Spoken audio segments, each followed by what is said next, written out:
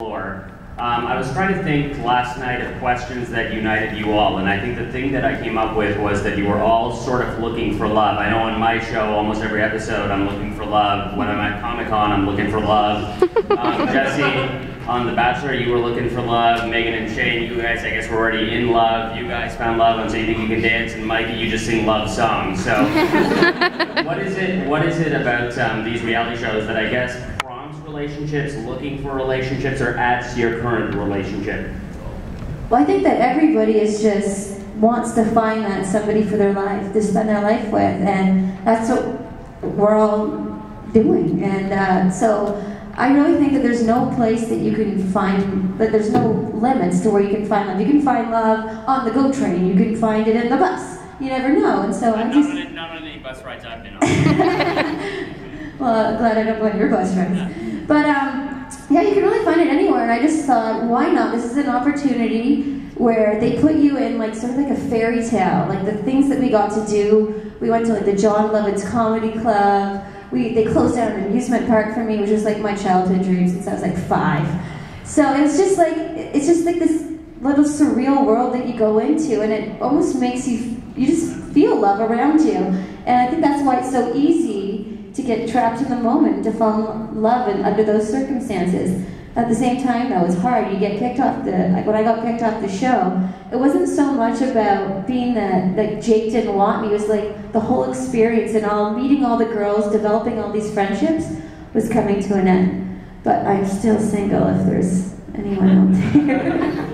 Murtz is right next to you. I was going to ask a follow-up. Is like, let's say you're on The Bachelor, and you see the guy, because you don't know who the guy is, right? And you just hate him. Are you just like, I'm leaving the show because there goes my shot at being on TV, or do you learn to love him? Good question. No, I think before going on the show, we had kind of an idea. It's between these 3 men. So do you see yourself with these 3 men? They asked all the girls before going on the show. And, you know, the 3 guys that it was Kipton, Reed, and Jake. So I thought, okay, these are all really great choices that they've chosen, and why not give it a shot? Because all I knew from them was what the TV portrayed when I went and YouTubed them. And so yeah, that's what I went by, and I researched them, like I Googled them, and I really tried to learn a little bit about their lives, and I was like, okay, this is the type of person that I was looking for in my life. Now let's go there and see if they can actually match up our personalities. Sorry, Cheyne, I cut you off. Go ahead. Did The Amazing Race add to your relationship or take away from it? It definitely added to it. I mean, I've known Meghan since elementary school, and I always had a crush on her. I just, for some reason, I think, knew that we were supposed to be together, and we've been dating for 5 years, and are now engaged. But the show definitely added to our relationship. I mean, I was broke before, and now I've got money, so that's why she said yes when I asked her to marry me. Which happened recently, so, yeah. Actually, now that I have $500,000, that's why he wants to marry me.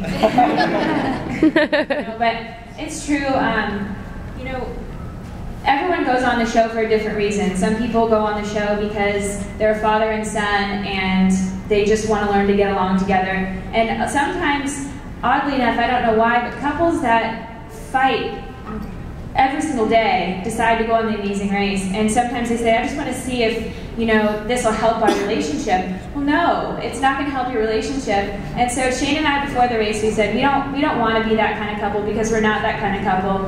And we love each other and we want to do this together. So our approach going into it was, this is going to help our relationship. We know it's not going to break our relationship. And so every single challenge we did and every single time we did well on those challenges, it brought us a little bit closer. And finishing the entire race and coming in first place was an amazing moment that made us closer and put us through an experience that we'll never have again. I mean, that kind of experience was just really amazing, and it made me appreciate him and love him even more. So yes, it is a love show for some people, I guess. Oh, wait, look, we've got Jonny Fairplay and Jessie. Here's the talent.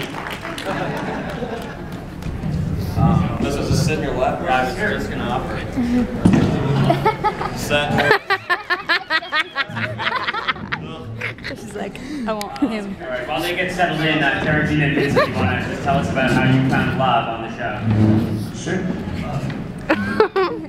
We'll ask you about that in a second. Yeah. No, it's Sarah-Jean and Vincent. How did you guys like sort of develop the romantic connection on the show? Well, actually, for a show like this, usually you're not going there to find love or something. You're just going there like to perform and like dance more.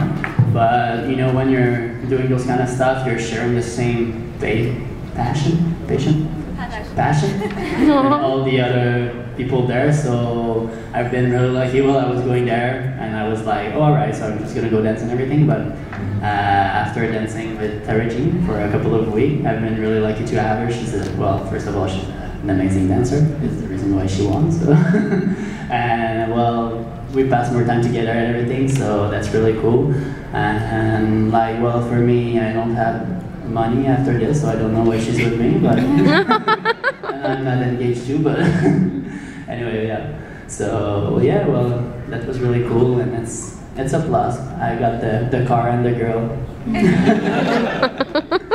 Do you have something to add? Just like you see each other at your worst because you're so stressed. So if you can gain a relationship when you're at your stressful moment in your life, I think that's super important. Because now, well, we haven't seen each other really stressed since the show because that was the toughest time in our life. But yeah, I think we made a really awesome relationship, and we're both so passionate about what we do. So yeah, that's it. Well, the love life certainly improved after the show. No, but I think that's the thing about these reality shows, and I think that's why they've become so popular over the decade. It's not actors, you know. The people on the TV you see are real, and I find people watch these reality shows because they want to find people that they relate to, that they identify with. And you know, the whole love theme itself is one of those things that just everybody can relate to. You know, it's such a simple thing, whether it be like, you know, a romantic love or even a love for a dream or something. And I think that's what makes these shows so popular, and as it ties into the whole love theme. So, and I love singing love songs. That's kind of like, that was my thing on the show, singing the ballads. My heart melts every time you sing, Mikey. Thank you, thank you. Been a mom for them.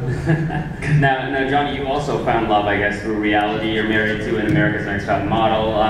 Would you say you would have met Michelle outside of reality, or did that really help in sort of allowing you to date her and then marry her eventually?